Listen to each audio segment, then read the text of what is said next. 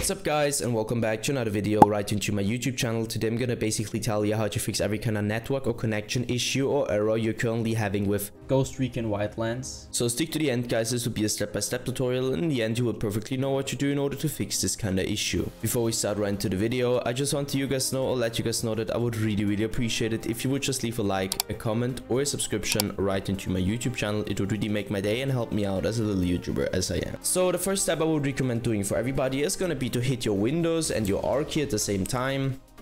This tab will pop up. I want you to type in what I already typed in, so CMD. You're gonna hit enter or OK. This tab will pop up and I want you to type in what I'm gonna type in, so ipconfig /flush DNS and hit enter. Once it is successfully flushed, as you can see, you should be able to end this task again. Navigate to the bottom left corner, click onto the Windows symbol, open up your settings, hit network and internet. And now I want you to click into network and sharing center, so into this one. And as you can see, there is this tab called troubleshoot problems. You're gonna click on that, so the blueprinted text, and it will you're gonna use your Windows in order to find any kind of issue you currently have. Afterwards, hit change adapter settings, so the top left corner, the second link.